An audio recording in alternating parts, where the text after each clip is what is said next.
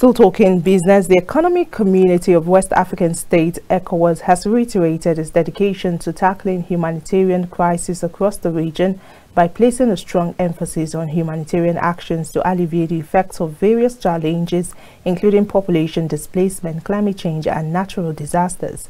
Professor Fatou Sow, the ECOWAS Commissioner on Human Development and Social Affairs, addressed the press in Abuja, emphasizing the department's commitment to supporting humanitarian efforts with significant resources to provide relief to affected populations.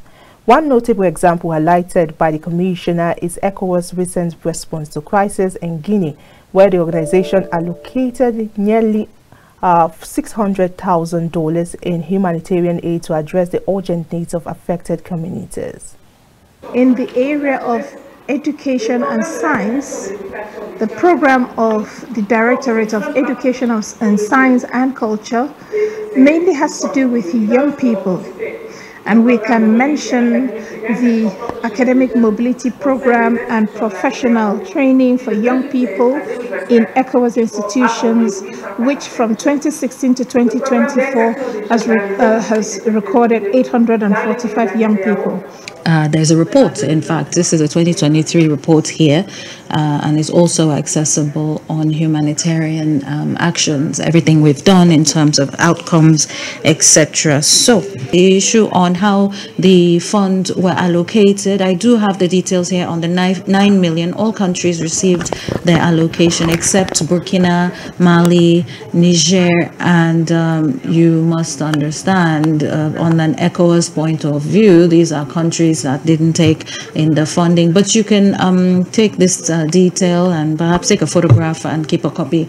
And then on the $10 million also that we provided for the floods, all countries that were allocated and dispersed received it, and the information is here. So you could have, if you would like more information, just so you know that we do keep account, we do have our data, and we do have our records, and this is information that is available.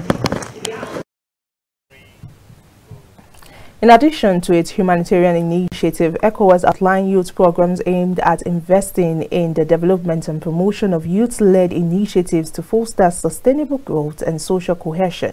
Now, the Commissioner emphasized that this project will focus on areas such as sports, economic integration, education, entrepreneurship, and vocational training across various sectors. ECOWAS works to promote the spirit of volunteering amongst youth and engaging community citizens throughout the region.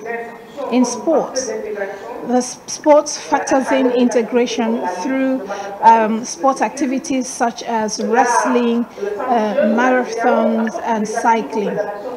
The support given to sporting federations amount to $100,000 a year. We also support the Sport Association Union of the Hard of Hearing and university structures. In 2023, ECOWAS initiated a cooperation with the People's Republic of China to support young people. In that regard, 12 entrepreneurial projects were retained for young people in our region out of 100 projects worldwide. We know that each country is specific, and the youth consists of poor, rich people. Some live in rural areas, others urban areas. There are farmers, herders, and so on and so forth. We try to take into account all these aspects. But we have invisible people, those in prisons, children living in streets. We will try to ensure that no category of young people will be left behind. But furthermore, ECOWAS reviewed plans to convene a youth conference to address current challenges and opportunities facing young people in the sub-region.